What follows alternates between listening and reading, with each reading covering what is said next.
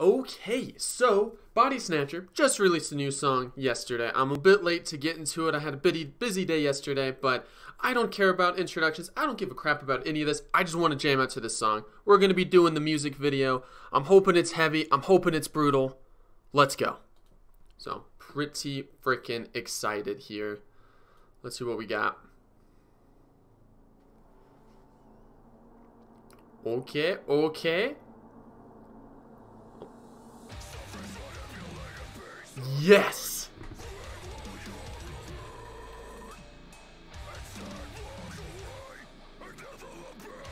That is the thing about Bodysnatcher, is they come out of the gates.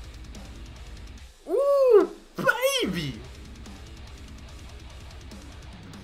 They come out the gates swinging. Oh yeah. That deep tone that they have is...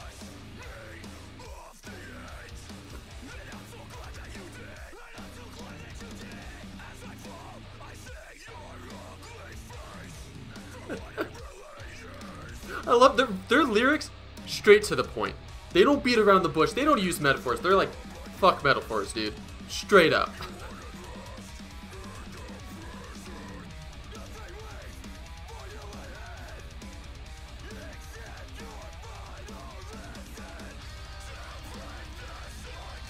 Are we gonna get a guitar solo? What? Or is that just some ambience in the back with the guitar? What do we got here?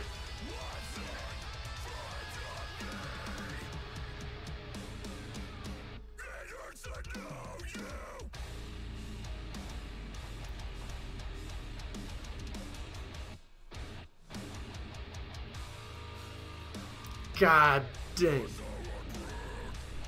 Oh my god, those lows are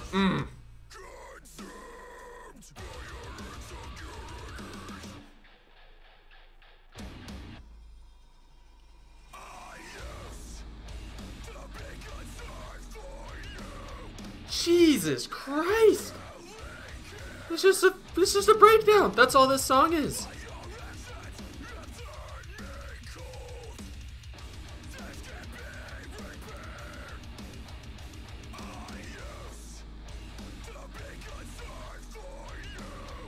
Because he has the one tone, right? You know, it's like, he has the tone, and then I think it's their drummer that also does it. Like, he has like the deep, and then a little bit of it like that kind of mid. He does it so well.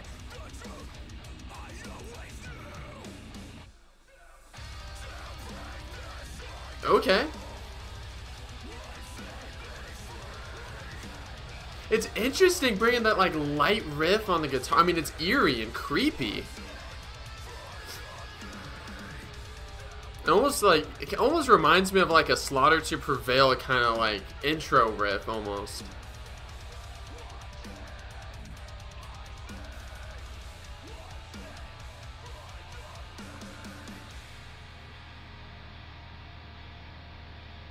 We going for the third breakdown of the song, boys?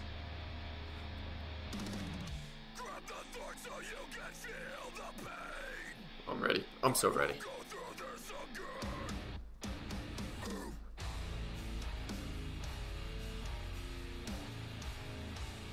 God.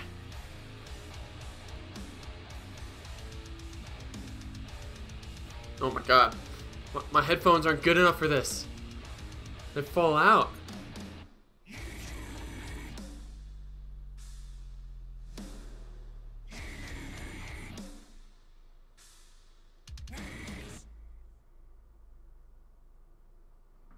Excuse me? You can't just do that. You can't bring in a new tone at the end of a song and not expect me to want more. What the heck, man? Is that it? I'm assuming that's it. But you can't do that. You can't blue ball me like that. You cannot blue ball me like that, dude.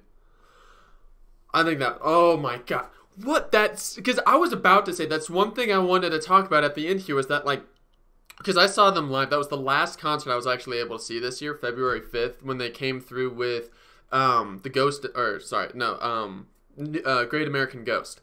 And that was like the thing that he brought live was like, yeah, he like literally sounded exactly the same live as they did on album, but then he brought even lower tones. And I was blown away by the vocal performance. And then he brings in a new freaking tone there. I mean, like, there was a little bit on this Heavy Void of shifting, but he mainly sticks to that, like, kind of like Pitbull low that he does. Oh, I want more.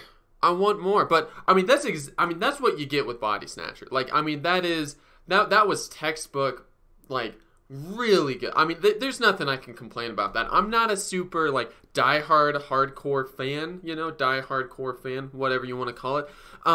You know, I only listen to a few bands. Bodysnatcher is one. They just, I mean, they make you want to punch something. I mean, if you went through that and you didn't try or hold yourself back from punching your screen, I don't think you're a true fan. But yeah, absolutely amazing. I mean, the guitar chug is there. The mix of the two vocalists is awesome. Bringing in a new tone. I'm hoping, I mean, what, they just put out this Heavy Void. Wasn't it like earlier this year? I'm pretty sure it was like January of this year, or maybe I'm thinking it was like, maybe it was late last year, but it was recent. Too recent to have some more music, but I don't want to complain. I'm not complaining. Don't take that from me.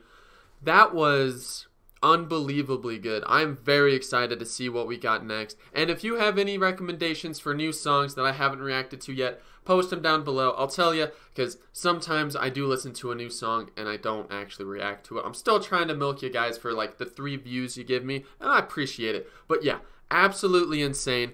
Give me more recommendations down below, but I need more of that final scream he was doing. That tone was too goddamn too good.